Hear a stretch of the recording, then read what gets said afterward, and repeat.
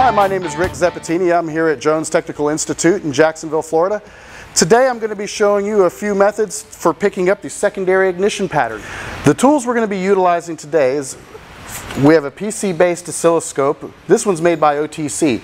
You can pick these up anywhere from 50, 60 bucks all the way up to several $1,000s. Just depends on your budget and your requirements. Today this 2-channel scope will work just fine. We're also going to be using the secondary inductive pickup that came with the scope. Normally how would you would use this? You would have a system like this. You would have a distributor, you would have some ignition coils. These would go to your spark plugs. You would simply take this and clamp it around one of the spark plug wires, ground it to prevent any crosstalk from getting to your computer, and you would get a signal on the computer. However, you can't always do that. Nowadays, vehicles don't have this setup anymore. Now they're using coil-on plugs. They look similar to this. As you can tell, there's really nowhere good I can put this. It doesn't really clamp on there anywhere useful. So we had to do something else. This is where we come into using these plates. In class, I show students how to make these plates. They're very simple. You take the inductive clamp it around the post that we welded on, and simply go from coil to coil on the vehicle, laying it on top to try to find which one is misfiring or which pattern is different. Well, some vehicles you can do that on and some vehicles you can't. A vehicle such as this behind me, this is a Ford Fusion, and it's so well insulated, this won't pick up the signal. We have to do something different.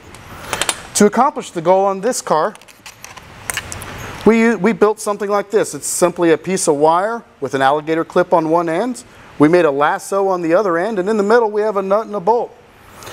Well, what we do with this, we're going to take this loop and put this loop right along lasso the bottom part of the coil. We're going to run the wire straight up next to the coil so we can reinstall this into the vehicle, because of course the vehicle does need to be running for this to work. We will then ground our clip. We're going to take our inductive clamp and we're going to clamp around the bolt that we provided.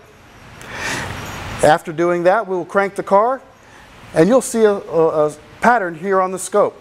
Let's go over to the car now. I'll install this and we'll see what happens. So we're back with the vehicle and we're going to install this loop that I made. Let me show you how this does. I've already loosened this bolt right here. Makes it a lot easier. Just like I demonstrated before, we're going to take this coil and we're going to loop the bottom of this right around the bottom of the coil. There we are. Reinstall that in the motor, as you can see. I'm not going to put the bolt in it at this time, but I don't want to crimp it too much. I'm just going to leave it like this and see how that works. I am going to make sure though that we take this ground and we ground it somewhere. So I'm going to take a bolt on the motor, ground that. Now we simply take our secondary ignition leads. Remember this one. This goes on the bolt right here. We also have a ground strap here too. What this is for is if in case you have a leakage through the boot on this coil, you don't want 40,000 volts going all the way through your meter and into your computer. That gets kind of expensive. So what this is going to do, by grounding this out, it's going to discharge that spark right to ground, and you'll be safe that way, and your equipment will be as well. Okay, that's all there is to the setup. Now what we're going to do is I'm going to fire up the vehicle. We're going to take a look at the oscilloscope screen, and I'm going to show you the waveform that we picked up.